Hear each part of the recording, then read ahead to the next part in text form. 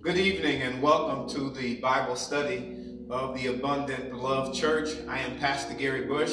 Delighted that you've taken this time this Wednesday evening to hear a word from the Lord. We're here to study the word of the Lord because we don't live by bread alone, but we live by every word that proceeds out of the mouth of God. And so we invite you tonight to worship with us and to take part in our study.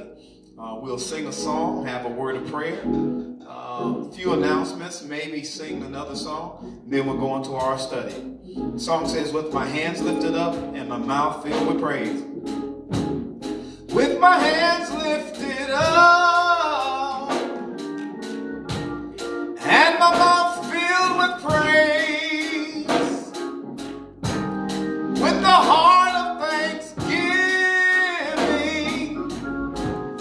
I will bless thee always. With my hands lifted up and my mouth filled with praise, with the heart of thanksgiving, I will bless thee always. I will bless thee always. I will bless thee always. With the heart of thanksgiving, I will bless thee always. I will bless thee always. I will bless thee always. With the heart of thanksgiving,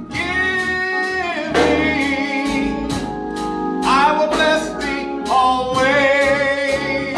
Oh yeah, I will bless thee always.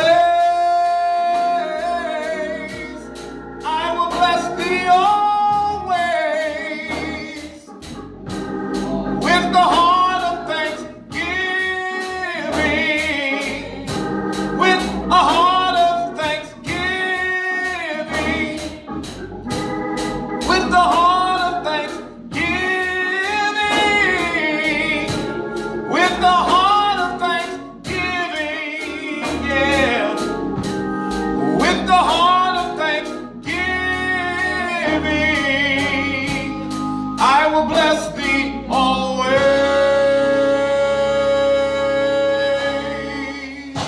Shall we pray? Father, in the name of Jesus, we thank you for this opportunity to come together. We thank you because we're able to come and to open and to share your word. We thank you for the privilege that you've given us to be partakers in the word of God. And so, Father, we certainly thank you for this day, all the activities of this day, all the travels of this day, all the opportunities that this day has presented that we have benefited from, taken advantage of. We thank you for your protection through this day, for your endless and boundless love that you have expressed towards us. Thank you, because great is your faithfulness. We find new mercies every morning, and so we declare your greatness among the people. We exalt you and call you God of gods. There is none like you. There is none beside you. You are God alone. And we bless you tonight. Thank you, Father, for this opportunity to share your word. I pray that your anointing would be in your word and let every hearer be blessed. And so, God, strengthen us and help us tonight. We dare not end this prayer without praying for our nation. Pray, oh God, that you would let calmer heads, holy hearts lead us through this very traumatic time. I pray that the voice of the Lord would not only be sounded, but that hearts would be turned, that we would hear and heed what thus saith the Lord. We pray for our sitting president. We pray, Father, for the president-elect. We pray continued smooth transition as the administrations change. We pray that you would rebuke the spirit of violence that's trying to loose itself in our nation. I pray that you would speak peace to this storm, just like you spoke it on the sea with the disciples. Then, Father, most of all, those that are suffering from the pandemic, I pray that you would stretch out your hand. Let the healing God, Jehovah Rapha, intercede for us. And then, God, we trust you and we believe you and we stand on your word. Now, bless our worship and bless our Bible study this evening. Let everything be said and everything be done to your will and to your glory. We ask it in the matchless, the mighty name of Jesus Christ. Amen and amen. All right, just a few announcements here tonight so we can get started. Want to encourage you, as always, support your local church. Be a supporter, be a participator, whether it be in person with social distance and masking, or whether it be by virtual means. Whatever it is, you want to make sure that you stay unified and stay connected with the body. I want to encourage you to pray for your pastor. Pray for your church officials so that the work of the ministry doesn't suffer and so that the work of the Lord can go forward. Want you to support financially. Be a tither, not a tipper, be a tither. Tithe 10% of your income and prove the Lord. If he won't open the windows of heaven, pour you out a blessing that there will not be room enough to receive. And then you want to give a generous offering. I heard you just then. You said, Pastor, you know, things are kind of tight now. My job is cut back. You know, I don't get as many hours and I don't get as much money. And so I'm really just trying to hold things together and I don't think I have enough to give. Well, just let me encourage you this. That widow that the prophet Elisha found when he went over to Zarephath, she said that she was gathering her last sticks so that she could make her last meal for her and her son. She said she was going to eat it and die. And the man of God said, you know, don't stop what you're doing, but make a small cake for me first. And in obedience she did, and the Bible says that the meal barrel and the oil did not fail until the famine was over. So don't ask me how it's done. Some people say, well, God filled up the meal barrel. I don't believe that. I believe that every time she went back to the meal barrel, there was a handful in there. And so however he did it, she was able to get through that famine and she was able to take care of her child. So even this famine, this tough time now, don't just put all your trust in the job. Put your trust in God. And certainly the Lord will provide because he promised. And God is not a promise breaker. God is a promise keeper. So be a tither, be a giver, and let the Lord open avenues and make ways to bless you. Amen? Amen. All right. Certainly want to remind you of our streams. We do stream twice on Sunday at 9:30 with the Sunday school lesson, the International Sunday School lesson. Then we have morning worship at 11. Then, of course, our last stream is here on Wednesday evening, 6:30. We sing a couple of songs, and then we go into our Bible study. You can find these streams on the YouTube channel, AL Ministries. That's capital A, capital L Ministries. And you can also find them on the Abundant Love Facebook page. And so they are there for your viewing pleasure and your viewing edification. Amen? Amen. Okay, and also I want to say this to you. If you would like to contribute to the Abundant Love Church, there are a number of ways, but two primarily that you can do it. You can find us on the mobile app Givelify. That is Givilify, Givelify, under the Abundant Love Church, and you can make a contribution that way, or you can mail a contribution to P.O. Box 6577, Fort Wayne, Indiana, and that zip code is 46896. And so certainly we do appreciate your support, appreciate your contribution in helping us to continue the work of the Lord in this part of the vineyard. Amen. Also, the last thing about streams is that every Monday morning we put out a 2-minute video clip entitled Motivating Moments. You can also find that on the YouTube channel and on the Facebook page of Abundant Love. Take a look at it, and if it blesses you, drop us a word and let us know that you appreciate it. Amen. Amen. All right. I have one correction before we go into this next song, and the correction is this. We posted a copy of our 21-day consecration.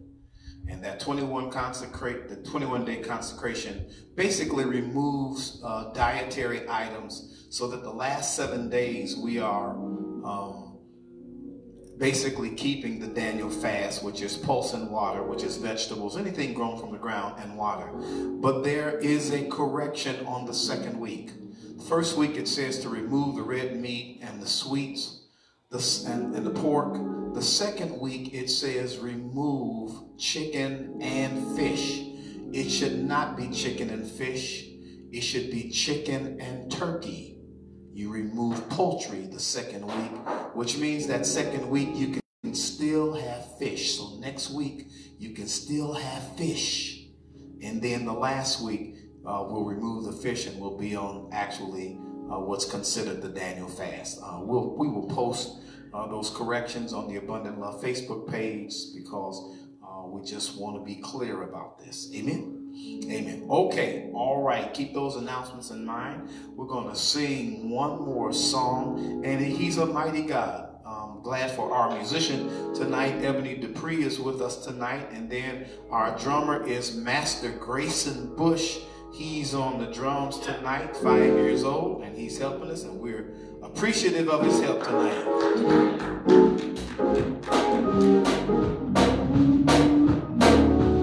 What a mighty God we serve.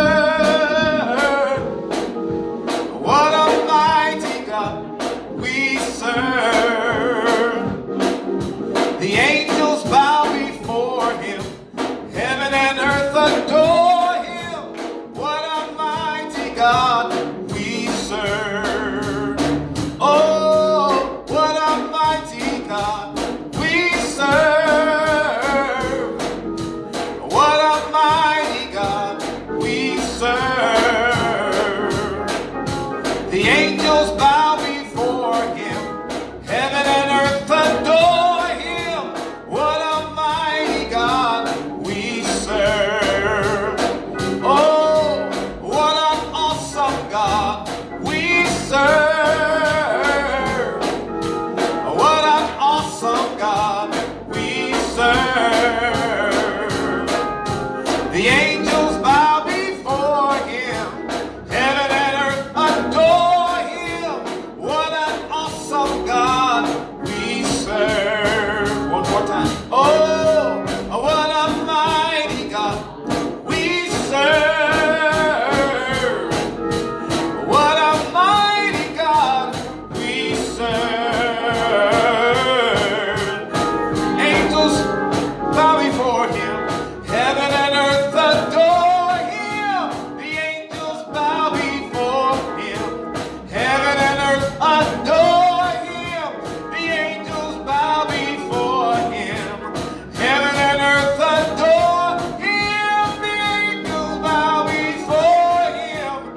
Heaven and earth adore him. The angels bow before him. Heaven and earth adore him. What a mighty God we serve. Amen. Yes, he is.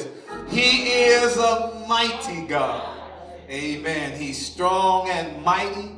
He is mighty in battle. Amen. And so we praise him and we give him glory for the wonderful God that he is and the wonderful things that he has done. And so we're delighted that you've taken this opportunity to tune in tonight. And we've been working from a theme this month. We are a church and a ministry that works by themes. And so once we set a theme for the month, we kind of continue to expound that theme until the end of the month so that we are sure that when we get to the end of the month, we have a thorough understanding of the word concerning that theme. And here to start the month, or rather the month of January in the year of 2021. We have a one-word theme. The theme is focus. And that's what I'm trying to do tonight. That's the second time I've had a little slip here tonight. So let me zero in here now. Our theme for the month of January is focus. And we found that theme with a number of scriptures, but here for these few weeks, we've been dealing with the book of Philippians, the 3rd chapter, verse number 12, 13, and 14. That's Paul's letter to the church at Philippi, the 3rd chapter, verse number 12, 13, and 14. And I'll read it here from the King James Version. It says, "Not as though I had already attained, either were already perfect, but I follow after, if that I may apprehend that for which also I am apprehended of Christ Jesus." Verse number 13 says, "Brethren, I count not myself to have apprehended, but this one thing I do, forgetting those things which are behind, and reaching forth unto those things which are before." Verse number 14 says, "I press toward the mark for the prize of the high calling of God in Christ Jesus." May the Lord bless his word. And we've been talking about focus, and my encouragement has been, if you are focused, you want to remain focused. And if perchance you got a little distracted, maybe a little off course, we are encouraging you to regain your focus. Certainly not just the year of 2020, but here in the early portion of 2021, there are many distractions. Just numerous things that can take your focus and take your attention. And not that they're not important things, because anytime loss of life is involved, it is very, very important. But there is something more important than loss of life, and that's loss of soul and eternal life. So eternal life is always a higher plane than natural life, and we must keep it in perspective with the events of 2020 and this pandemic that just seems to be relentless in affecting families, with the political drama that's happening now. There's a new story and a new headline almost every day. So there is many things vying for your attention, trying to take your focus. And so despite the distractions and things that can come to take your attention, we want to be sure to focus and stay concentrated on the things of God. And so tonight, here briefly, I want to talk to you about separation to expectation.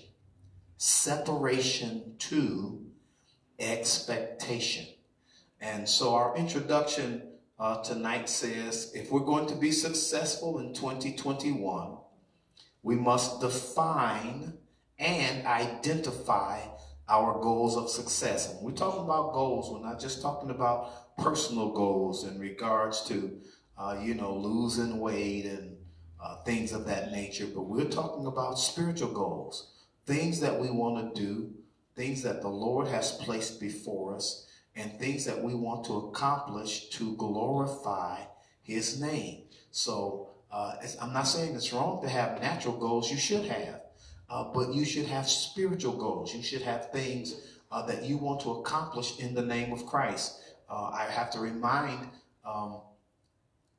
our congregation, because every January we go through this dietary consecration, and if you follow the consecration, you're going to lose some pounds.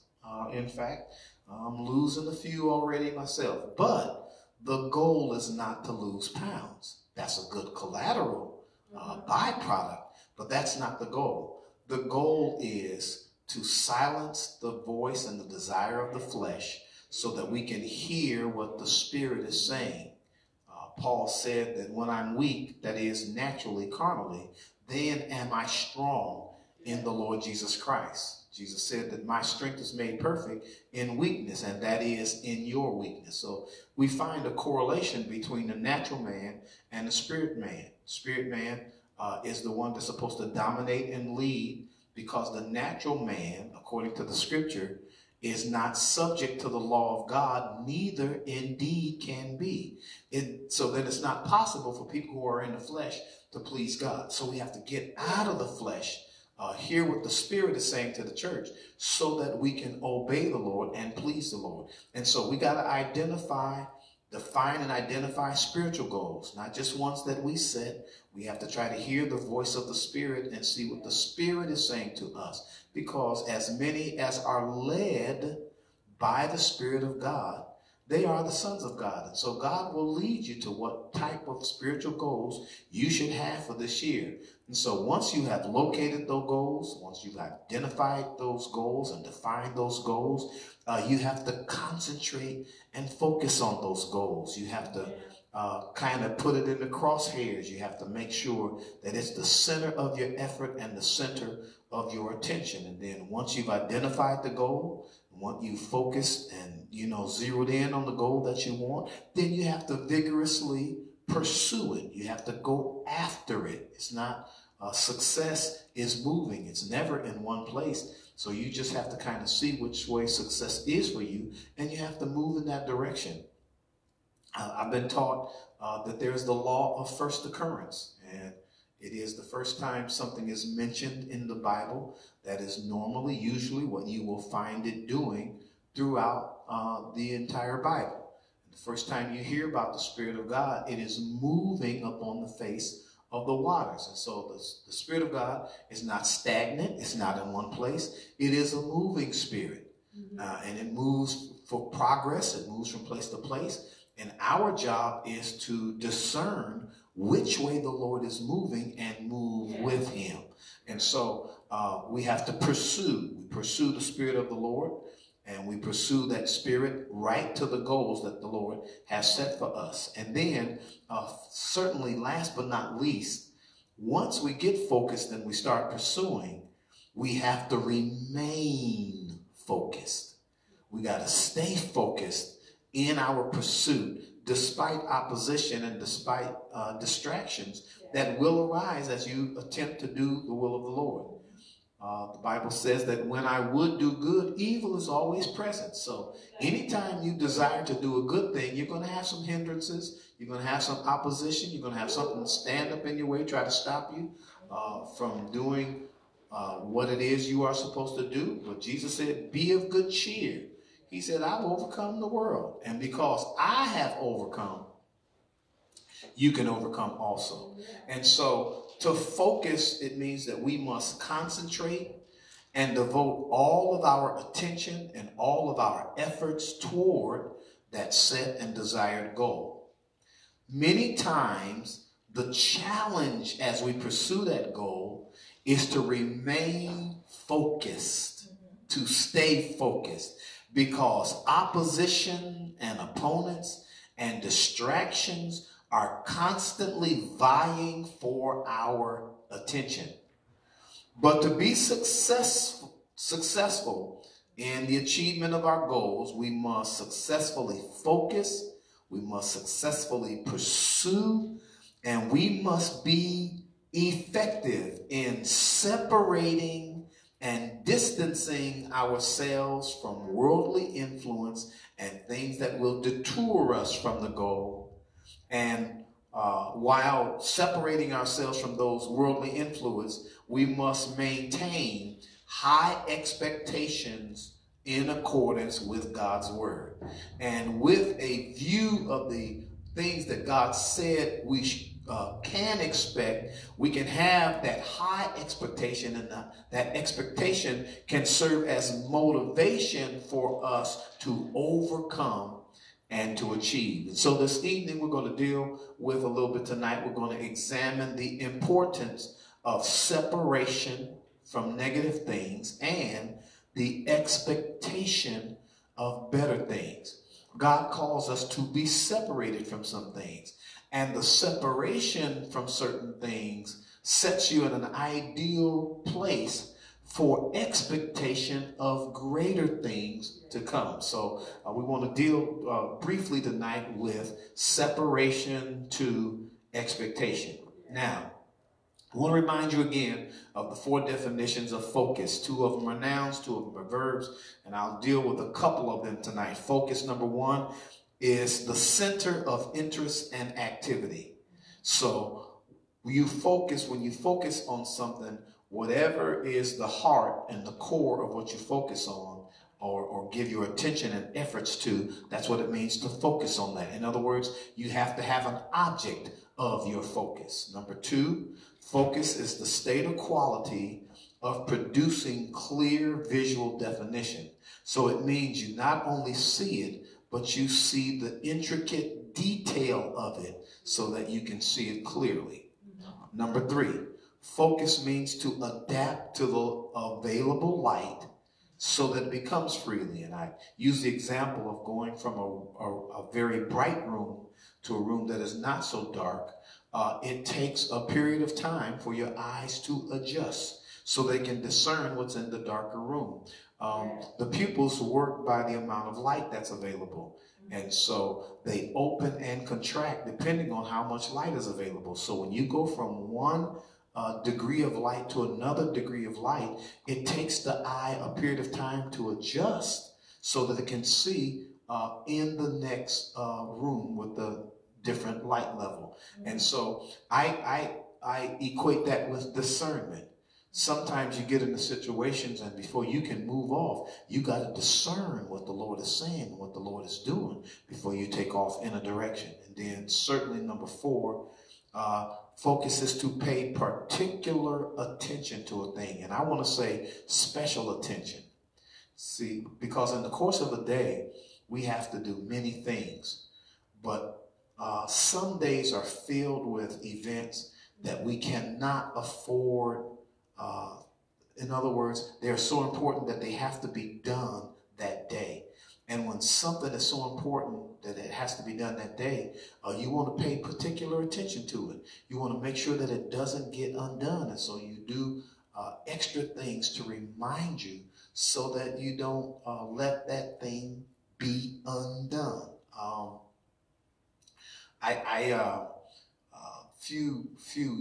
I want to say years ago now, it became necessary for me to drink more water. And at that time, I wasn't drinking a lot of water. And so I downloaded an app, and this app would remind me every hour on the hour to drink water because that's how important it was to me.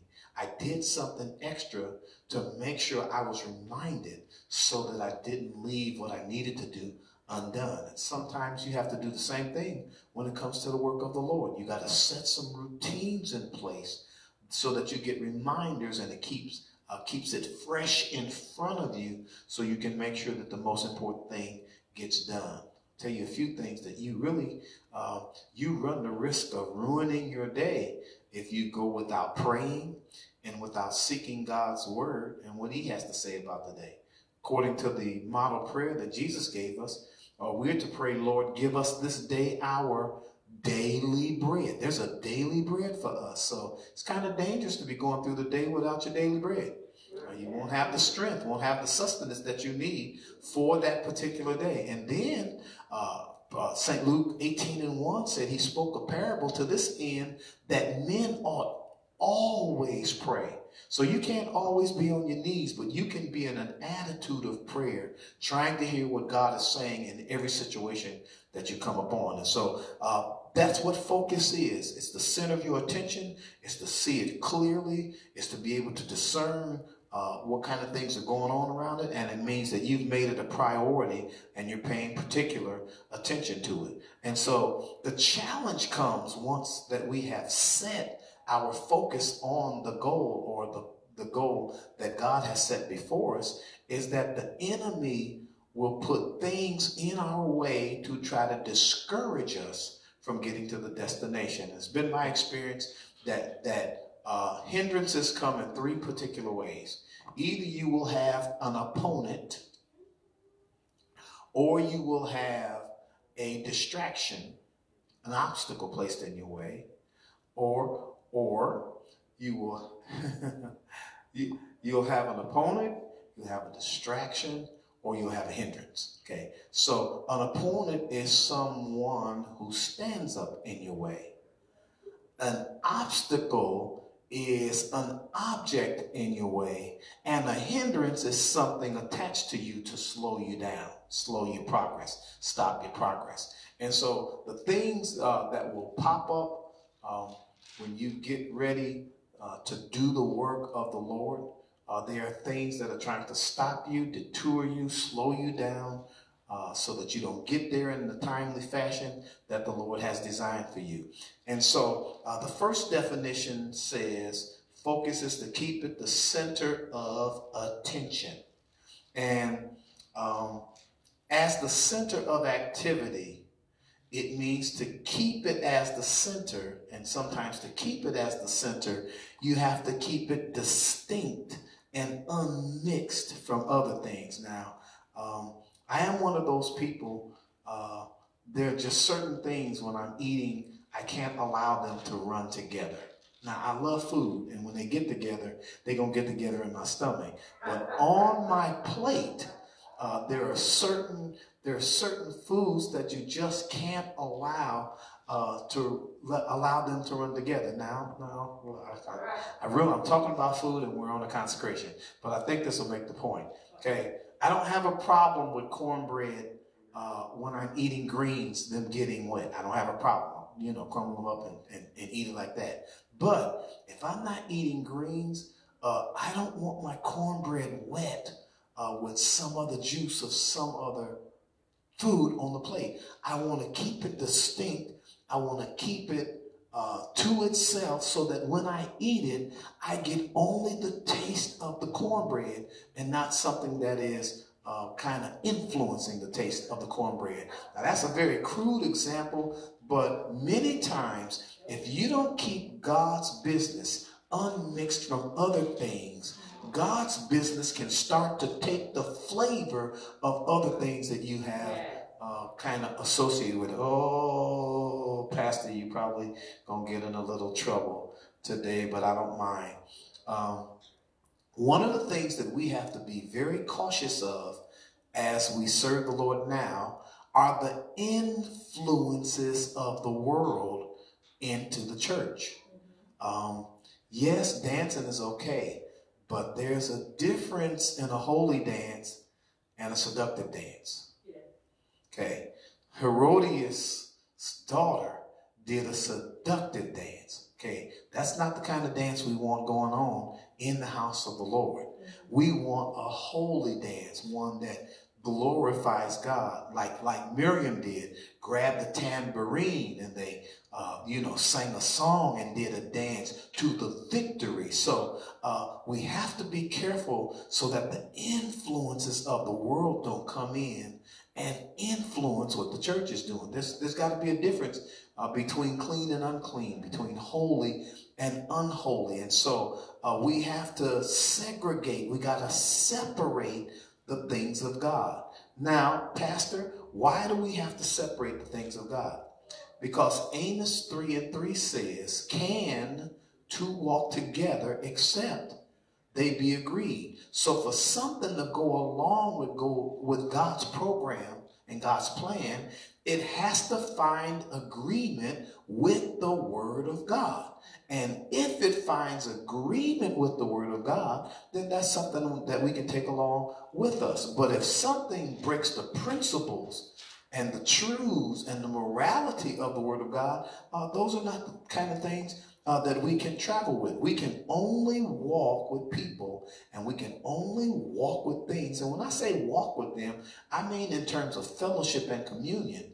That doesn't mean you don't speak to sinners and you don't interact with them, but your primary interaction with sinners should be to show them the goodness of the Lord and the love of Jesus. But just running around with them just for the sake of running around with them, the Bible says, what agreement has the temple of God with the temple of Belial? What agreement has holy things with unholy things.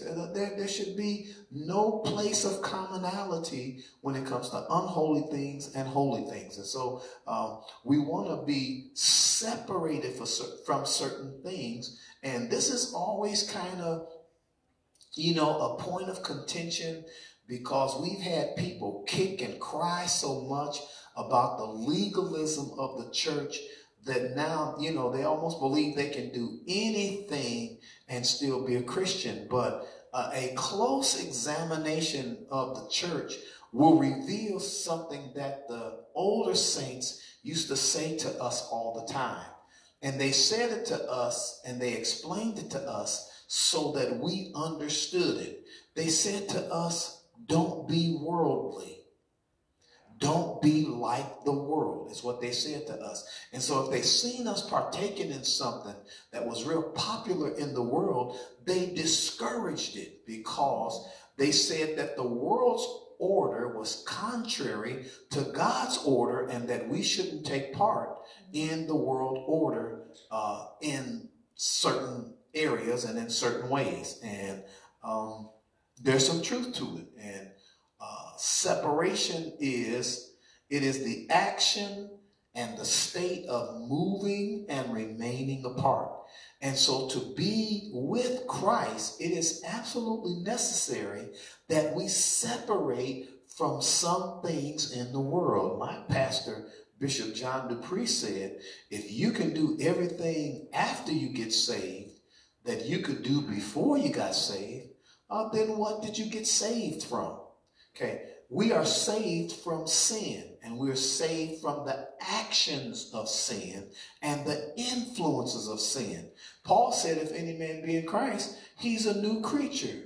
Old things are passed away. Some old things have to pass. You have to separate from some old things. And John said it like this in 1 John, the 2nd chapter, verses 15, 16, and 17. It reads like this. It says, and this is encouragement to the saints of God. It says, love not the world. Okay, we live in the world, but we are not of the world. We don't own and buy into all the world systems, because we are citizens of another kingdom. And so we are not to love the world, neither the things that are in the world. And this qualifier is so tight that you really can't you can't really fuss back at this. It says, if any man love the world, the love of the Father is not in him. And what he is saying, that it is impossible to love the world and to love the Father. Impossible to love the world and love Christ at the same time. Matthew said that you can't serve two masters. You're going to hold to one, love one, hate the other, hold to one, despise the other. You cannot love two. You have to make a decision. And when it comes to God, it's either the ways of the Lord or the ways of the world. Okay? What do you mean the kingdom? The kingdom is God's ways of doing things. And God does things entirely different than the world does. And you have to choose, and you have to side with the way God does things. And you cannot embrace the way the world does things. We're not to love the world. We're not to love the things that are in the world, because if we love the world, the love of the Father is not in us. And then it gives us some definition about what it means to love the world. It says in verse 16, for all that is in the world is the desire of the flesh. That's lust. That's what that lust means. The desire or lust of the eyes and the pride of life is not of the Father, but is of the world. And so what you see moving in the world today, you see people going after fleshly desires, things they can taste, things that they can touch, things they can hear, see and smell. There is more to life than satisfying the desires of your flesh. The lust of the eyes. My father used to say to us, sometimes we would get home and there was a great meal on the table. we would fill our plate, just pile it up. And then we couldn't eat all that we piled on the plate. We'd want to throw it away. And my father would say to us, he said, your eyes overloaded your stomach. And what he was saying is that desire of the eyes to have it all actually grabbed more than we really needed. And you see people in businesses like that in the world today. It's never enough. Amen. They're always seeking, always stretching, always reaching, never settling at a place of gratification and satisfaction.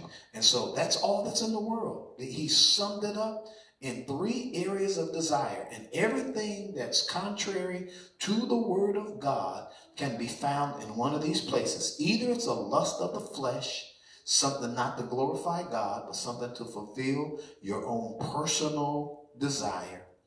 It's the lust of the eyes, and that's kind of the lead into pride, because many times we see something, and when you see something, sometimes you have the tendency to covet and to want to go after it.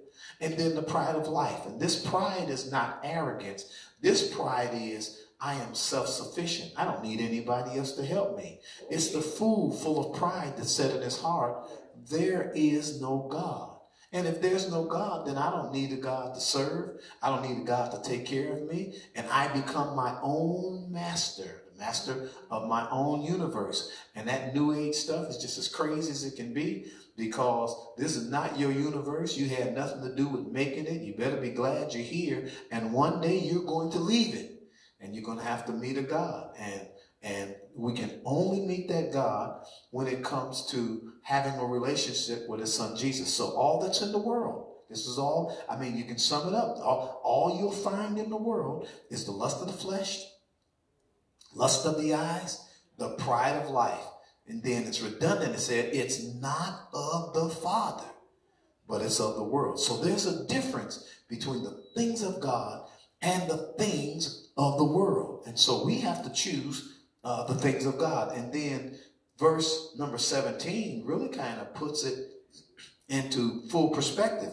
It says, this world and the world passes away. This world is not going to stand forever. People believe that the world will go on and on and on and on. It is contrary to God's word. This present system in the earth is not going to last forever. There's an end. God has determined the end for it. This world is going to pass away, and the lust thereof. So anything that you desire that's apart from God, it's going to pass away. It doesn't last forever. And then that verse ends and finishes by saying, but he that does the will of God abides forever.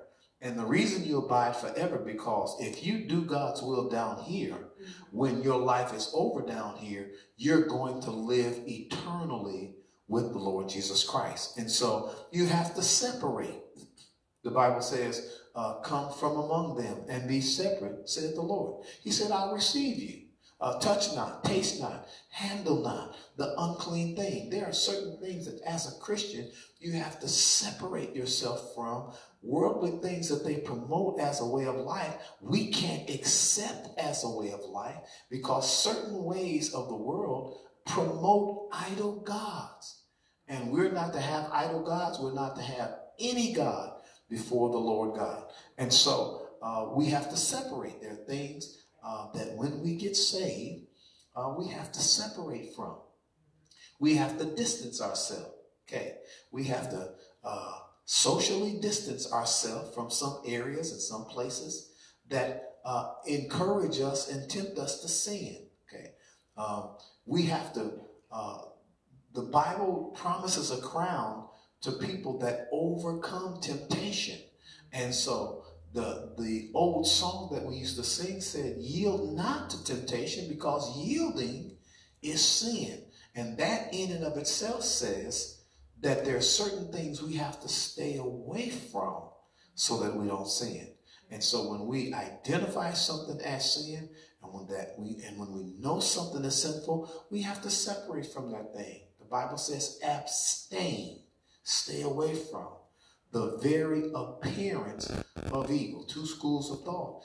either it looks evil or it appears manifest as evil. Either way, if it looks bad, if it's against God's word, you want to take steps back from it. You don't want to be associated with things that will cause you not to be able to do what God has designed you to do. And so you have to separate. There has to be a separation from some things so that you can give God the glory that he deserved.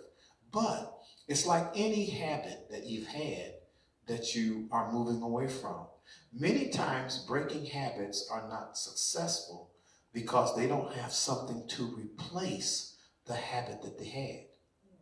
And so you not only have to step away from certain things, take your focus off of certain things, but you have to put your focus on other things to be successful with the thing you've gotten away from. And I think that's kind of what Paul said in the 13th verse. He says, I haven't apprehended. He said, but this one thing I do. Here's what I do.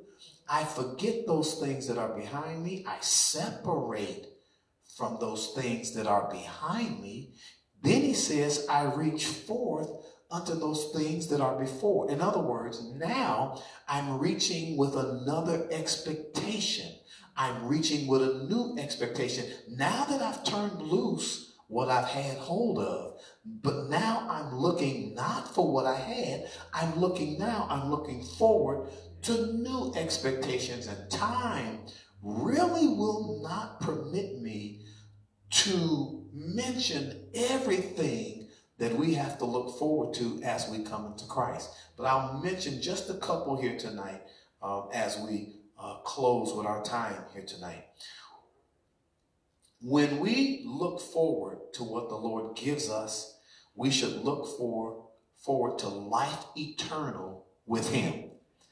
John 3:16 says, you know it, for God so, that's right, loved the world that he gave his, that's right, only begotten Son, that whosoever believeth in him should not perish, but have everlasting life. One of the things we have to look forward is living in eternity in the presence of God.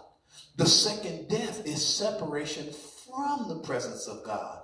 But when we receive Jesus Christ, he said, no man can come to the Father but by me. But in Jesus Christ, I not only went away, I went away to prepare a place for you, that where I am, you can be there also. And so we can look forward to living eternally with Jesus Christ. And then we always quote 16, but John 3:17 just redundantly tells us why Jesus was sent into the world. The Bible says in John 3:17, for God sent not his Son into the world to condemn the world, but that the world through him might be saved. Jesus came to save.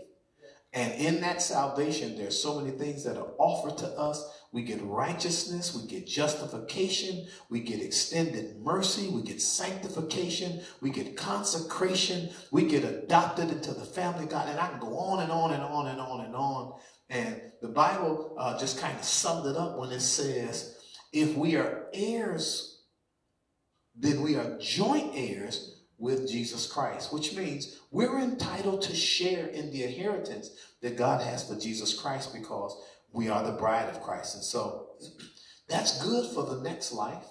Amen. We expect God to do things. You know, the old preacher used to always preach, the wicked shall cease from troubling and the weary shall be at rest. All the saints of the age are going to sit at his feet and be blessed. My pastor used to say, when you get to heaven, everything is on the house. God gonna take care of everything. And then he would say, no more doctor bills, no more light bills and water bills. And that is true, because the former things the Bible says are going to be passed away. But I want you to understand something. Serving Christ is not just beneficial in the life to come. It's beneficial in this life right now. The disciples asked Jesus, said, we've left everything to follow you.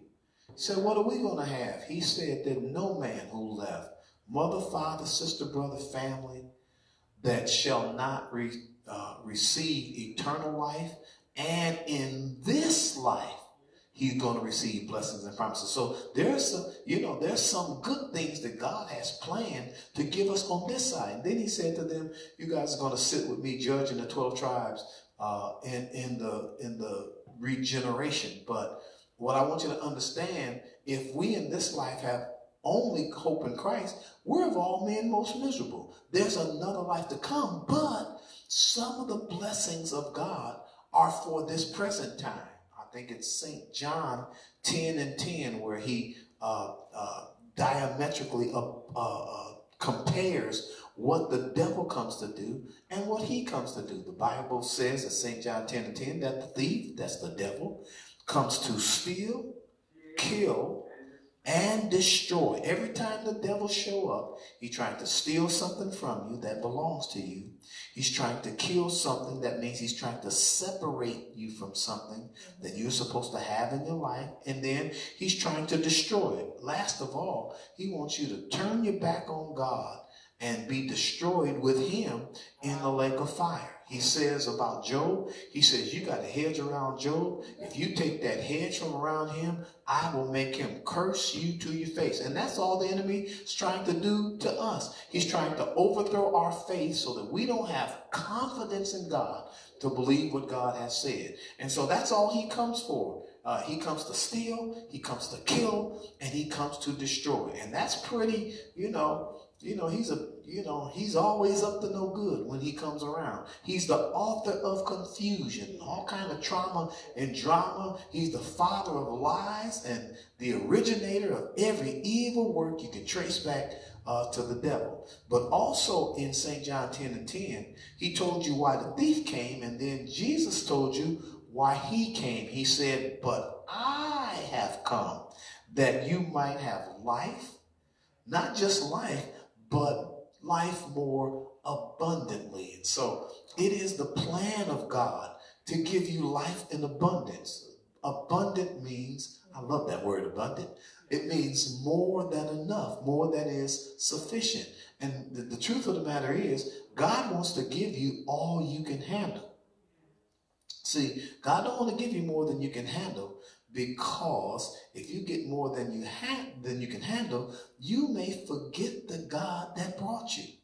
Solomon said, don't give me too much, lest I forget God. Don't give me too little, lest I steal. Just give me enough so that I stay in a right relationship with God, is the unspoken of what he said. And so in the parable of the talents, in the 25th chapter of St. Matthew, he gave one 5, he gave one 2, he gave one 1, and then the Bible says he gave it to them according to their several abilities. He gave them what they could handle. And that's what the Lord wants to do to you. He wants to give you an abundance of good things, but he doesn't want to give you anything that's going to drive a wedge between you and him. He still wants you to love the giver more than the gift. Amen. So as long as the Lord is number one in our eyes, he'll give you all you can handle. Yeah, I know some people take vows of poverty when it comes to serving the Lord. And I'm not knocking anybody. Sometimes people make that sacrifice. But Abraham was rich. Isaac was rich. Jacob was well-to-do. And so you see the people of God, when they keep a right relationship with God, that God can bless them and then also get glory out of them. And I'll close with this. In the book of Proverbs, it says, get wisdom, forget it not. It said, keep it as your sister. In other words, make it a high priority, because it says in one hand, it'll give you length of life. And then in the other hand, it'll give you durable riches. But the wisdom of it to know that the giver of the gift is greater than the gift. So God always wants us to love him more than what he gives us. We could take a page out of Job. Job, after he lost everything. And I often wonder many times what we would do in that situation. Job had a whirlwind of things just occur at once. Okay, he lost his children, he lost his flocks, he lost his herds. I mean, he had multiple deaths. and went bankrupt all in the same day. And before one messenger could get done talking, another messenger was coming in with bad news. I think that gives definition to the scripture that says when the enemy comes in like a flood. And when that flood came on Job that day, after hearing all that traumatic news, the Bible said that he rent his garment and fell on the floor, not to cry. He fell on the floor to worship. He said, the Lord gave and the Lord has taken away. His concept of wisdom is that as long as I have the giver, the things can go and come. And then we find later on in Job that the Lord rewarded him double for everything that he had lost. So wisdom says that we keep God in the right place, in the right perspective. And I'll close with this, because as I think about Job, God had Job's heart. And that's what the Lord wants from us. Because if he's got the earnest of your heart, the rest of you will follow. And sometimes our heart gets broken. And it's a challenge when you have to pick up the fragments of your heart before you present it to God. Sometimes life can come at you with things that'll just break your heart. Fracture it into pieces, leave you feeling devastated, lost and alone.